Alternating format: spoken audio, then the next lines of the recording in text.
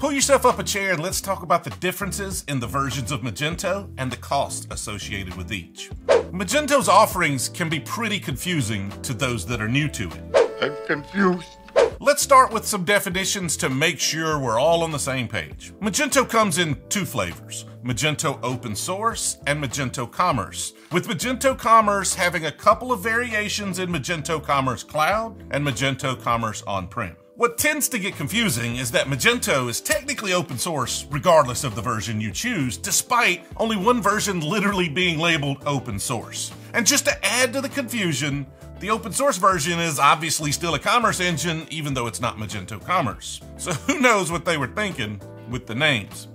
What the hell were you thinking? The biggest distinction is that Magento Open Source is a free to download application. You can go right now and download the source code and it won't cost you a dime for the software. But don't let that fool you though.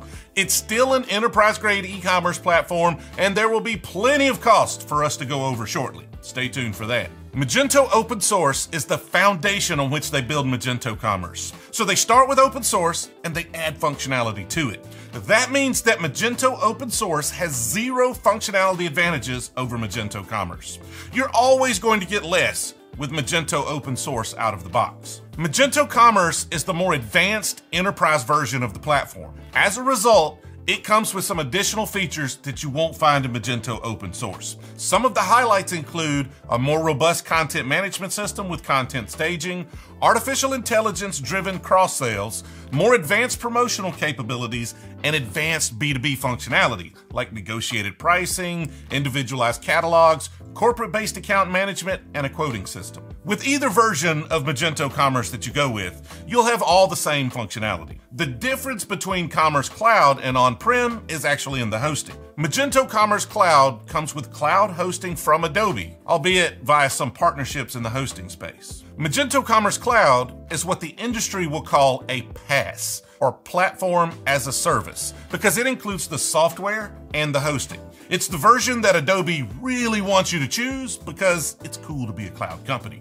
It helps their bottom line and it improves their stock prices. 6 cents a share? Come on, who buys this crap? But it's not right for everyone. Maybe you're in an industry where public sentiment and government regulations are always changing. Or perhaps you just want more control over your hosting stack.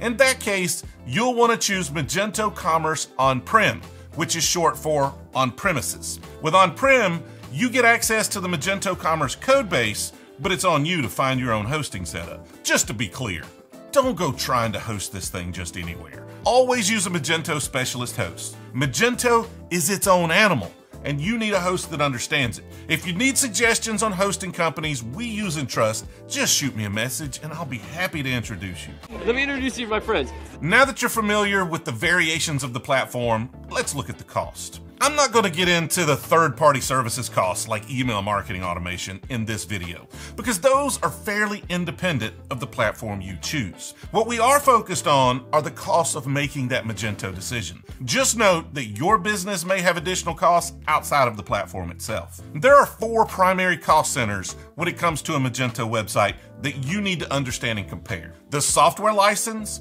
third-party modules or themes, development including maintenance, and then hosting. The exact cost on these will vary depending on your business size and your choices. So if you're expecting an absolute price, then you're just setting yourself up for disappointment. Now I can see all of you jumping off this video right here in my stats. Wait a minute, hold up! What I can give you, though, is a generalized breakdown of what the costs look like and where that differs across the various platform versions. If you want to know exactly what the costs look like for you, there's a link in the description to contact me. Just shoot me an email and we can discuss it. Let's start with the costs that are barely a drop in the bucket when it comes to a Magento implementation, and that's modules and themes. Magento ships with the Luma theme, and a lot of Magento builds either start with that or a blank theme to build a custom look and feel.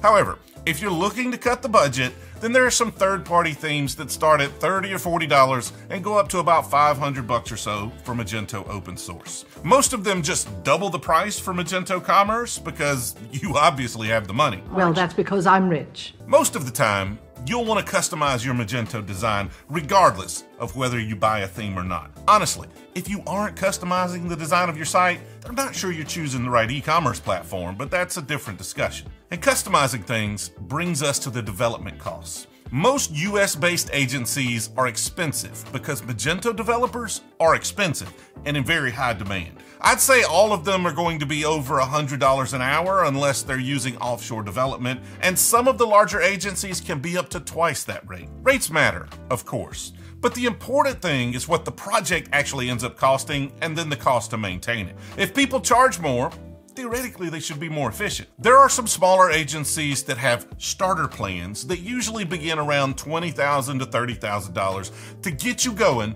with no custom design or functionality. Realistically, moderately customized Magento builds with a US-based agency is going to start somewhere around $50,000 and rise steeply as you add complexity. Just remember, the initial implementation is not all you need to consider when it comes to development costs. Magento requires feeding. Hey girl, you hungry?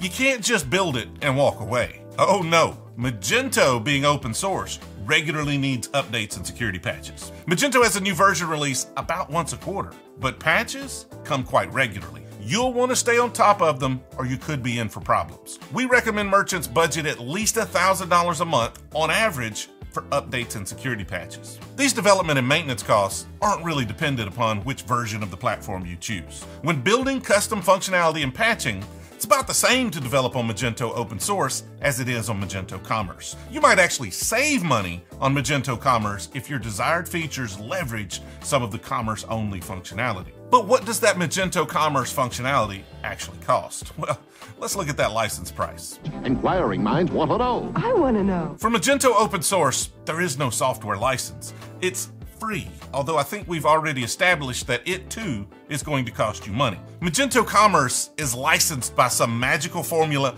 that they won't tell me, so I can't tell you. But it's based primarily on your e-commerce sales, and there's an upcharge for access to the B2B functionality if you need it. Based on licenses that our clients have been quoted, you can expect it to start around $30,000 a year if you're doing less than $1 million in sales, but then it goes up from there. Just remember though, that life is a negotiation. They aren't going to bend too much, but it's not unheard of for them to have some incentives in certain circumstances, such as the end of the quarter or Adobe's fiscal year because, well, salespeople have quotas to make. First prize is a Cadillac Eldorado. Second prize is a set of steak knives. Third prize is you're fired. Unless you ask for it, they're quoting you Magento Commerce Cloud and not on-prem. And you can get that license price a bit lower if you opt for the on-prem version, but it may not be cheaper overall because you're now having hosting costs to go along with it. Which brings us to our next cost center, and that's hosting. Hosting for Magento open source or Magento on-prem is pretty much the same. I mean, it's really based on your traffic volume and site complexity, not so much the version of the platform that you choose. You could technically host this thing on a cheap GoDaddy plan, but that's not a good idea.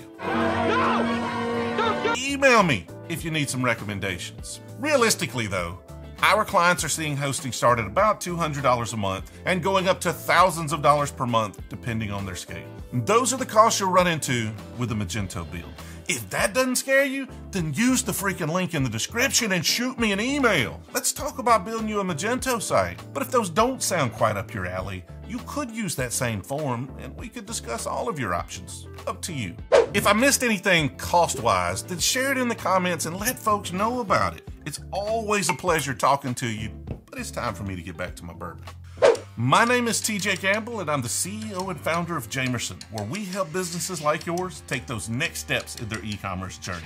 If you're ready to improve your business and looking for help, go to jamerson.com/go, and I look forward to speaking with you. I appreciate you watching, and I'll see you next time.